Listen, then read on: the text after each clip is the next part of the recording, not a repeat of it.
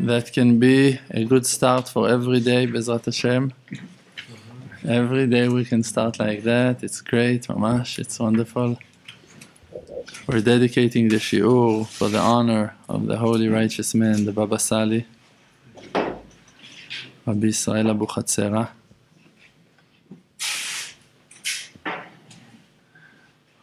I heard once from Rav Shalom that he said that if you see Am Yisrael are running after one righteous man, after a tzaddik, they're honoring him, they're going after him, they love him, they appreciate him. So don't think Am Yisrael are stupid. They're very wise. They know what they're doing. I remember once, you know what? When we had our first celebration, when we reached 10,000 views on our Emuna channel, so we're on the bus to the Baba Sali. We had 10,000 views. We're so excited. We're so happy. Baruch Hashem. Now we have it in a month or in a week or whatever. Baruch Hashem. Things are running fast. Now less than a month we have 10,000. 10,000 every couple of weeks, Baruch Hashem. So you see that the merit of Baba Sali is affecting us, Baruch Hashem. I remember that once I heard from Rav Shalom a long conversation on faith in Chachamim and recognizing the good, appreciation to Chachamim. And he was telling that very famous vort on Moshe Rabbeinu. I mentioned that few times in my classes. That Moshe Rabbeinu, he was leading us and he was saving us, redeeming us from Egypt and bringing us toward Eretz Israel. And then everyone hears that Moshe Rabbeinu is about to die. He's not entering to Eretz Israel. He's going to stay in the desert. And some Israel are respecting Yeshua and they're honoring Yeshua and they're accepting him and they're moving on with Yeshua to Eretz Israel. And it's a horrible mistake, horrible mistake, horrible mistake. Moshe Rabbeinu, when he heard that Am Yisrael are going to die, there was a decree on Am Yisrael, he stopped it. He didn't let it happen. He went up to Mount Sinai and he's going and he's arguing with Hashem and he's fighting and he's doing everything he can do with that simple understanding that he doesn't want Am Yisrael to be hurt for no reason.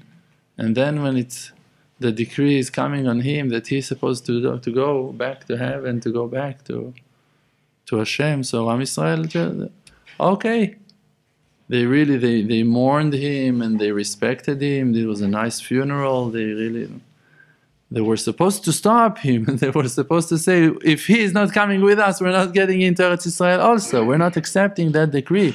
And we're paying for that until this day, until today.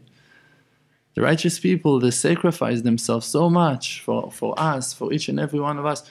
How we woke up. Tell me the secret. How we woke up.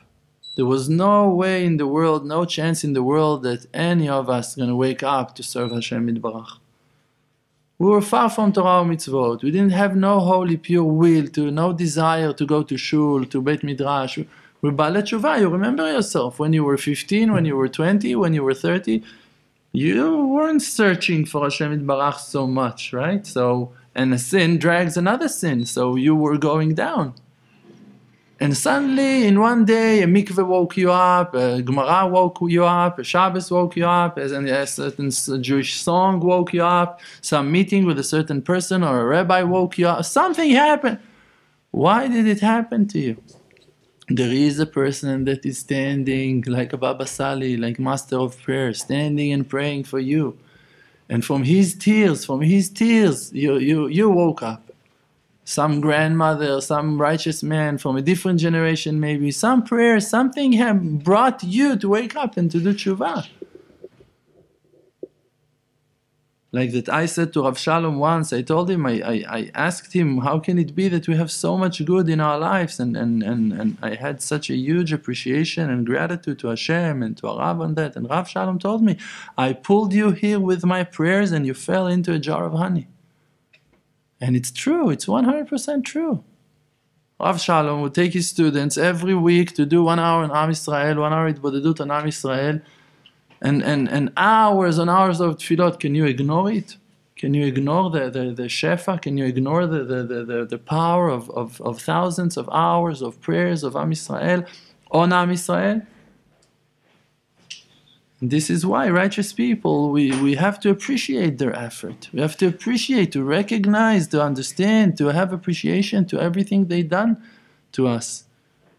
When I gave a class in the Hilul of Rabbi Nachman, I said that Rabbi Natan, the first meaning of the word Rabbi Natan is Rabbi Natan. I got it all from my rabbi. Rabbi Natan, I got it from my rabbi. That's Rabbi Natan. My rabbi gave it to me. And now you have that appreciation. You can go and work alone. Now you remember your rabbi. You can be Yoshua to go and inherit the land to Yartzeit Am Yisrael. No problem. Yoshua haven't done nothing wrong. Yoshua is great. He's righteous. He's a student. Everything is perfect. But Yoshua, you need to remember Moshe. That's the secret. That's the appreciation, the gratitude that each and every one of us have to all of the righteous people. To all of the righteous people, because you don't know from who you received the shefa. Okay, you might have met that rabbi, like I had a very deep and long relationship with Rav Shalom, so great, I know that I received a lot from him. I met more rabbis, I know that I received more from them, but it doesn't mean that I know exactly where I received it all from. Maybe you have some grandfather that was a very righteous man and he was praying on his seed, on his legacy. And maybe you had some grandmother that she was crying while she was reading Tehillim. I'm talking 200 years ago. So this is why we need to work on faith in Chachamim, to have appreciation, to love them. And especially huge tzaddikim like we know, Baba Sali.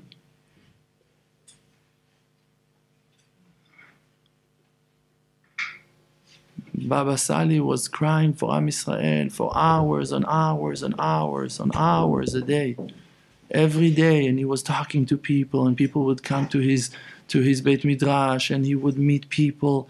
Thousands of people he met in his life, thousands of people, and giving classes and teaching. Once he went to the Bet Knesset in the morning, and of course everyone would respect him, people would stand up to honor him.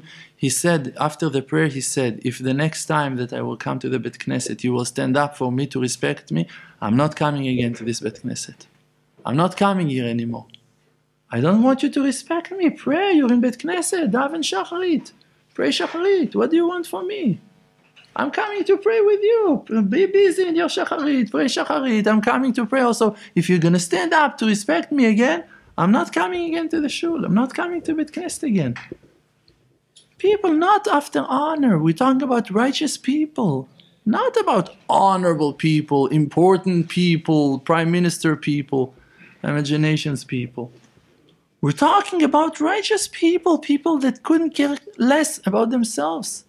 Thinking only about Hashem, thinking only about us, about Am Yisrael, about how to wake us up, how to help us, how to open our eyes, how to make our heart a live heart, flesh and bone heart that beats, hearts that alive, hearts that can feel. And that's all of their desire, those righteous people. That's all of their desire. They don't want nothing else. They couldn't care less about money and about honor. Rabbi Israel Dov Odeser, after he passed away, they found more than 2 million shekels under his bed. He lived all of his life in poverty. He was receiving from Social Security and some other funds, I don't know what, money. And from that treasure, 2 million shekels, something like that, huge amount of money. He saved all of his life. They established the Keren of Abuhatzeira of Rabbi Israel Dov Odeser, and millions of books are spreading of Rabbi Nachman in Breslov in the world by the merit of that righteous man, that he wouldn't eat and he wouldn't buy nothing to himself, and he lived in one-room apartment, and under his bed he had 2 million shekels savings. All of his life, he wouldn't take nothing from it. He dedicated it all to the Abuhatzeira, and he himself couldn't build that factory, so his students took it, and they done it, and that's that huge Keren or Keren Abuhatzeira of Rabbi Israel Dov Odeser. No one can compete that Keren in distribution in Abuhatzeira. They changed the face of the universe for sure with the name of Rabbeinu Kadosh.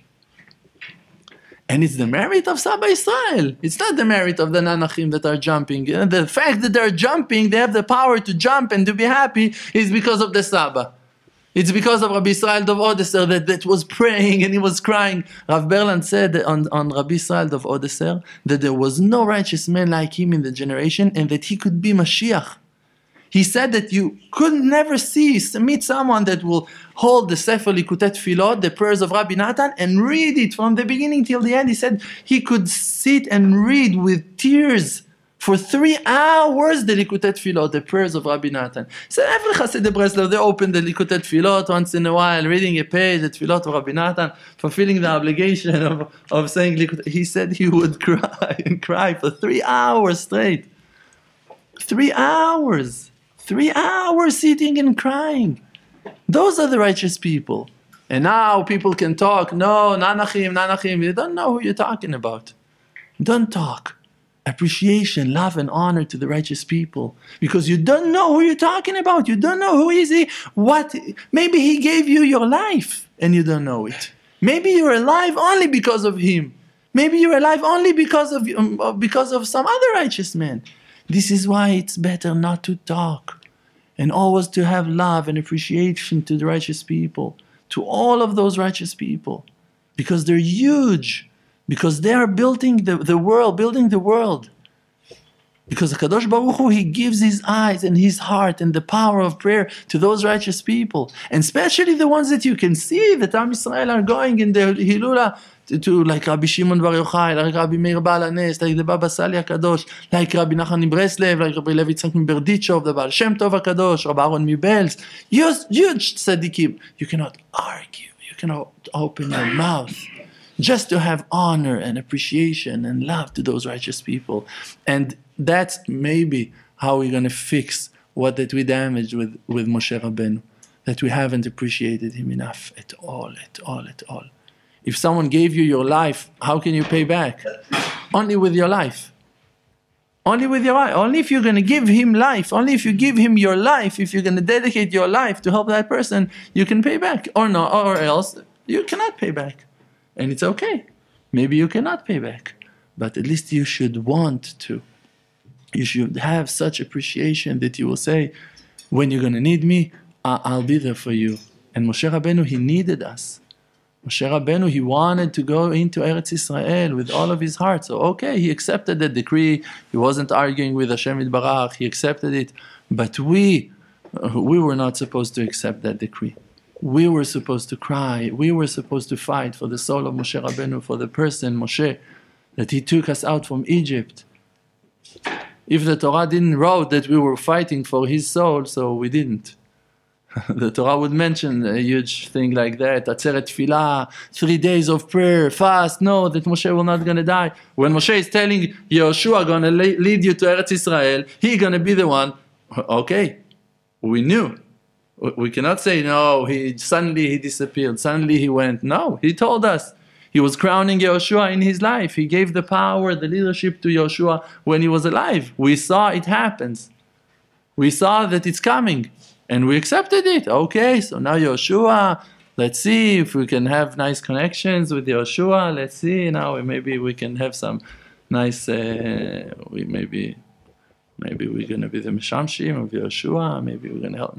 Okay, so you left Moshe Rabbeinu behind. And it's wrong. It's 100% wrong. It's not allowing. We have to fix it. And to fix it, it's at least to want to fix it. At least to put all of our lives into fixing it. And today we have a lot of opportunities because we can show our appreciation to righteous people in this generation. To all of the righteous people that you believe and you see that they're giving you life. I was in the Ilula of the Baba Sali. I went to the Ilula of the Baba Sali. I was doing such Itbodeduyot over there. You could see that it's coming from a different place. You could see. I met a friend of mine that I haven't met for maybe close to 10 years over there. And I met him, and it was such a pleasure, a joy for both of us to meet each other. And you see that there is a supervision, and there is charm, and there is grace, and there is beauty, and there is spirituality in those places. So believe in that and have that appreciation. It's very important for each and every one of us to remember where we received it all from. It's all by the merit of the righteous people.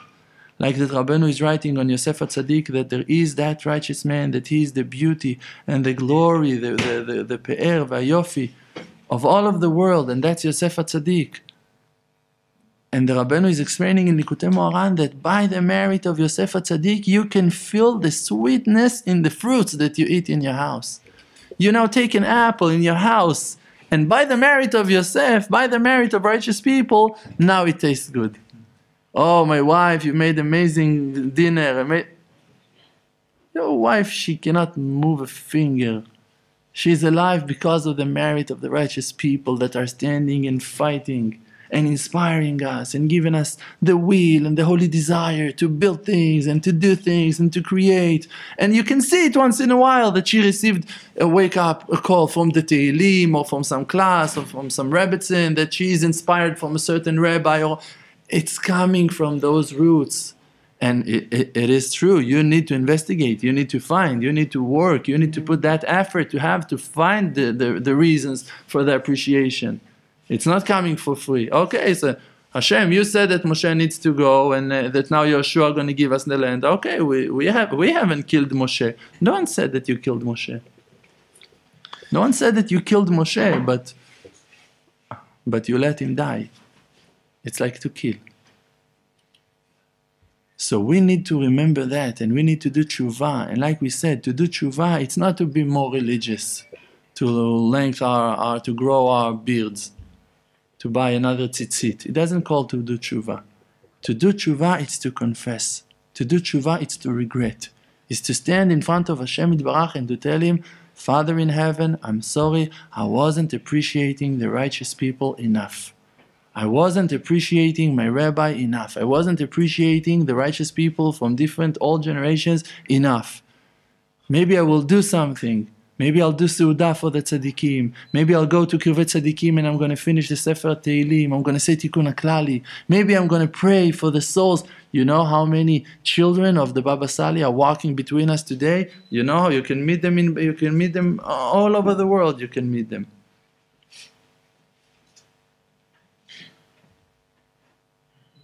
Huge rabbis, and they're alive and they're between us.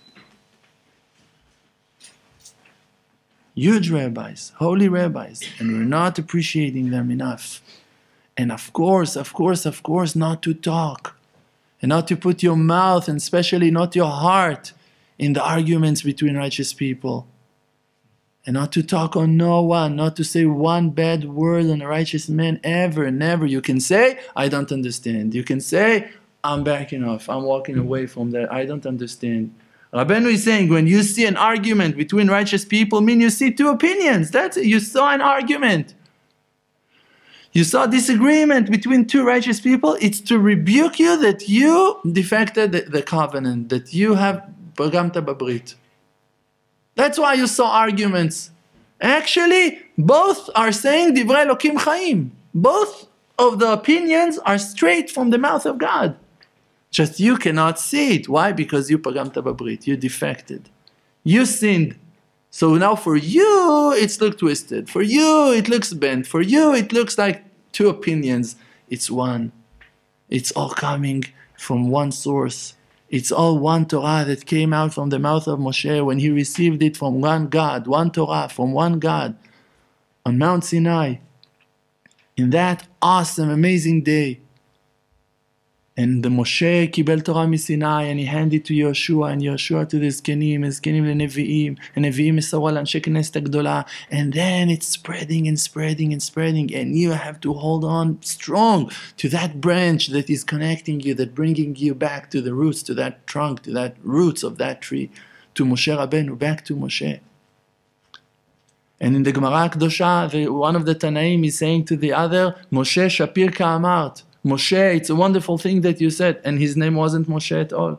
His name is not Moshe. And his friend is telling him, Moshe, it was an amazing thing you just said. Why? Because it's all Torah Moshe.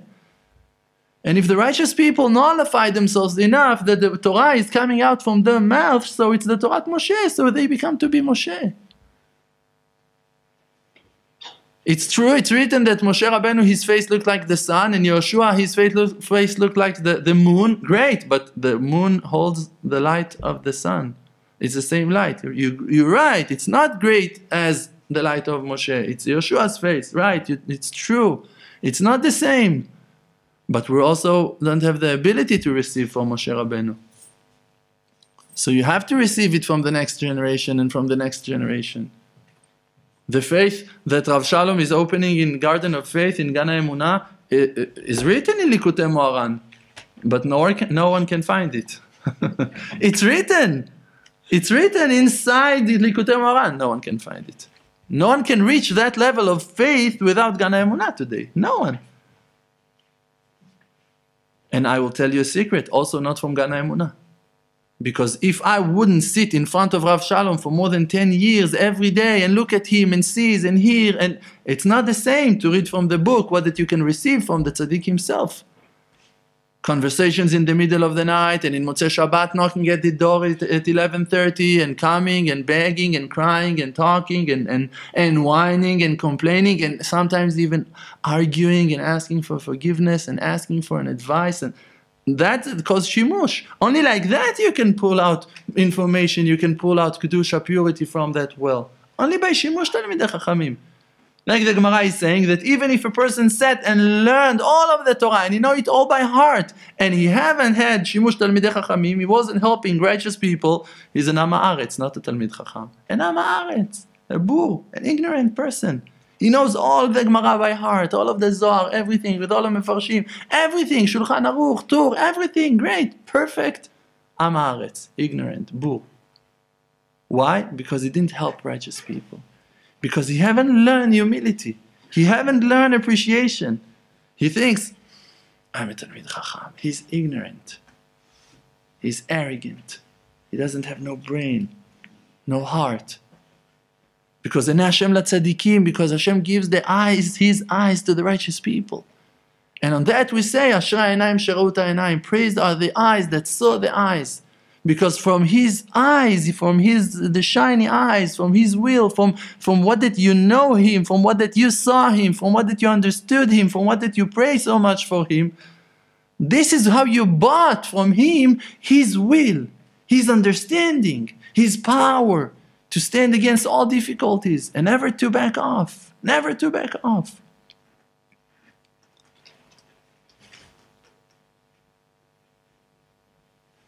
So by the merit of Baba Sali and for the honor of Baba Sali, we're talking about that concept of faith in Chachamim, of appreciation to Chachamim, of recognizing the good, the bounty, the shefa. Look, all of Eretz Israel is full with graves of tzaddikim, of righteous people from Tanaim or Moraim generation. They're protecting the land. You think the IDF protects the land? You think that the army, the police, who? No one. Only the merit of the tzaddikim that are in the border of Lebanon and in the border of the West and in Beersheba, and they're protecting the land. And in Jerusalem you have David HaMelech and you have Western Wall. There Aaron Noset Nosav. The Holy Ark takes the people that holds it up in the air. They're flying with the Holy Ark. They cannot carry the Ark. Who can touch the Ark? What was his name? Uzzah? The one that tried to touch the Aaron? Uzzah. There was a soldier of David, one of the Hasidim of David HaMelech. Uzzah was his name. He saw that the ark was about to fall. He thought that he gonna save the ark from the disgrace, from falling. He wanted to do something good. He touched the ark. He died. You cannot touch the ark. You cannot. You're not Indiana Jones.